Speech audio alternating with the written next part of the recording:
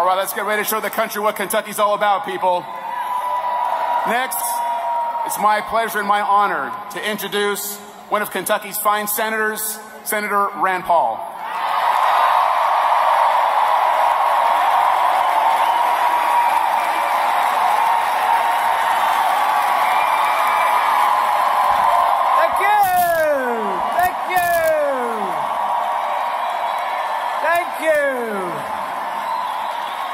What an amazing crowd. Is Kentucky Trump country?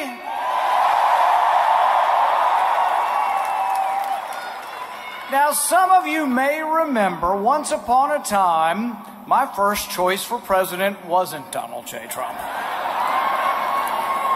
However, I will tell you that he grows on you. I will also tell you that every day, virtually every day, he exceeds my expectations.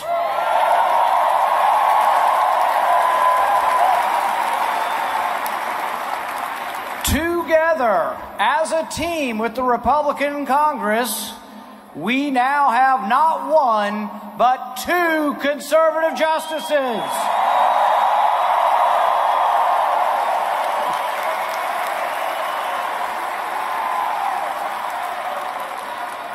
I hear someone yelling two more. So about a year ago, I was playing golf with the president after he had appointed Gorsuch. And I said, well, Mr. President, you could possibly get to appoint three.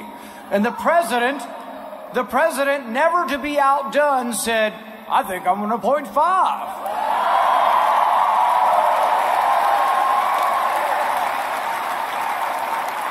It's what I love about the president. It's optimism, it's boldness, it's defying the status quo, defying the mainstream media, and doing what's best for America.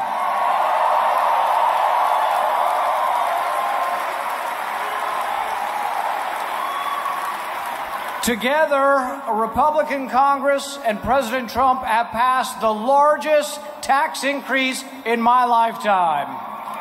Tax decrease in my lifetime. We are leaving more in your pockets than you have had in a long time. Over 90% of America will have more in their paycheck because of the largest tax cut in our lifetime.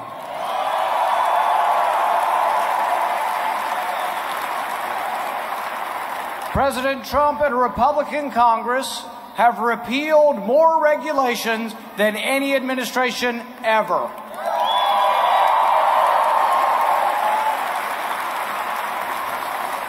Andy Barr has been a leader of this in the House. We're going to send Andy Barr back.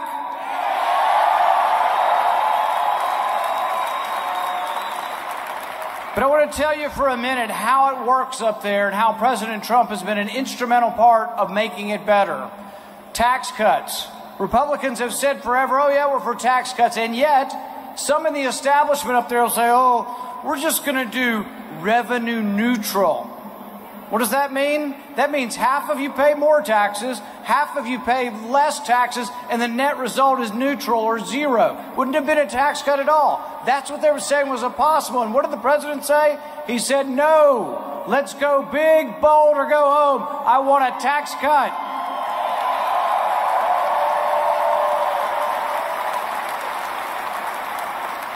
So when the first tax cut rolled out, we looked at it, we read it. We actually tried to read the bills. So we read the bill, and we were alarmed that the establishment, the first go at tax cuts, actually was going to raise taxes on the middle class. So I called the president. He said, come to the White House. He arranged his staff. And I looked at him and I said, Mr. President, the tax bill that they've written is going to raise taxes on the middle class. And he says, I won't sign it. I will not sign an increase in taxes on the middle class.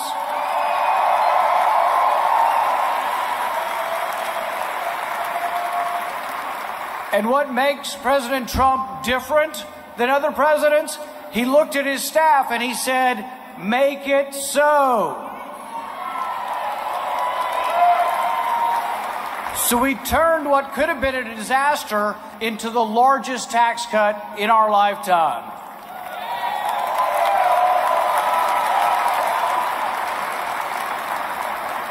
So we're going through this debate. It's not tax reform, and he still tells these people in Washington, half the people in Washington, Republicans, are saying, oh, it's tax reform. No, it's a tax cut. The president tells you every time it's a tax cut. It's not revenue neutral. It cuts everyone's taxes.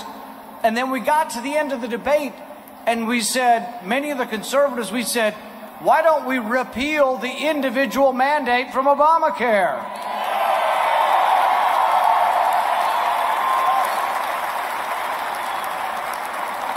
And I kid you not, once again, naysayers in the Republican Party said, oh, we don't want to mix tax cuts in health care. Now, some of these people are the same ones who promised to repeal Obamacare and then voted to keep Obamacare.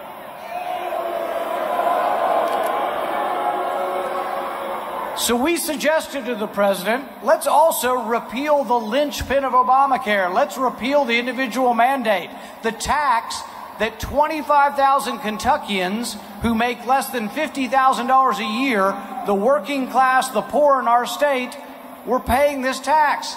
And the president said, absolutely, let's do both. And in the end, we were able to repeal the individual mandate also.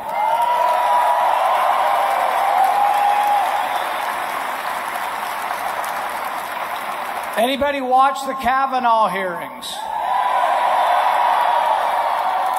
Anybody think it was a disgrace what the Democrats did to him?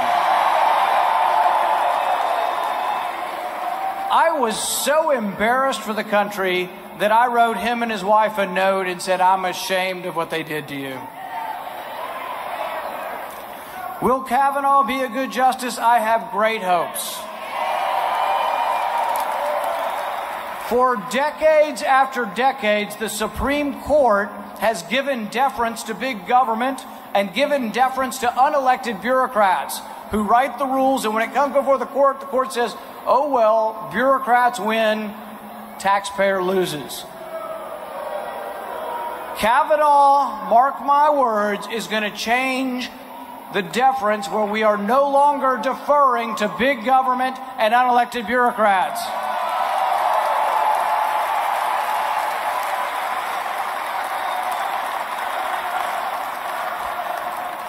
The first month of President Trump's term, we repealed $67 billion worth of regulations.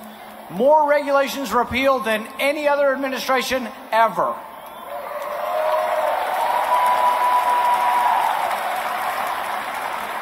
How crazy are these regulations? Well, I'll give you an example. These unelected bureaucrats that hopefully the Supreme Court is going to strike down, unelected bureaucrats have said that over time, dirt is a pollutant, and your backyard is a stream. So they come to your yard, to your house, to your farm, to your land. Right now, the federal government claims that over 90% of Kentucky's land can be regulated by the EPA. That's wrong, and we're going to stop it.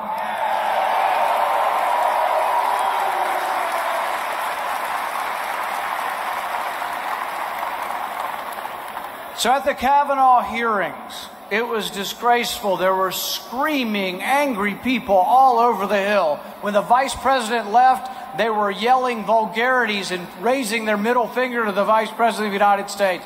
No respect at all. And so you would expect, would the Democrat leaders actually chastise them and say, enough's enough, we're not going to act this way? Hillary Clinton said, civility, we're going to be civil after we win. Hillary Clinton said that.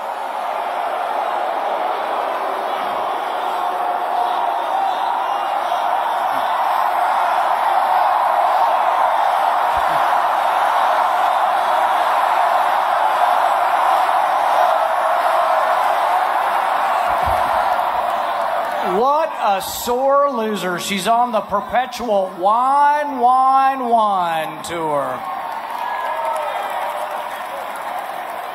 You're here tonight to see the president, but you're also here tonight to see your next speaker. Your next speaker is a leader in the House of Representatives, a leader in fighting for tax cuts, a leader in fighting to repeal regulations. And I promise you this, if the Republicans are defeated, if the Democrats take over the House, from day one it's going to be investigate the president, impeach the president, and nothing good will happen in the country.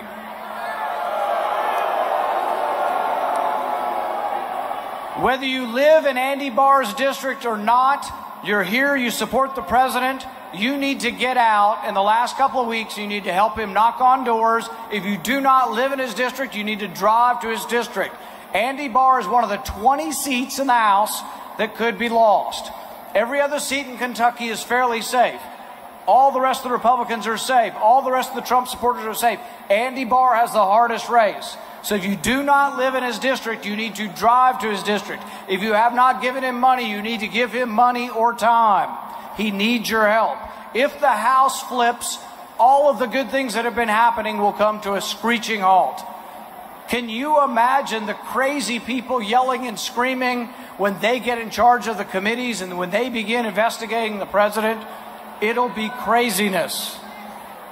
What I'd like you now to do is to give a warm Kentucky reception to the congressman that needs your help, Andy Barr.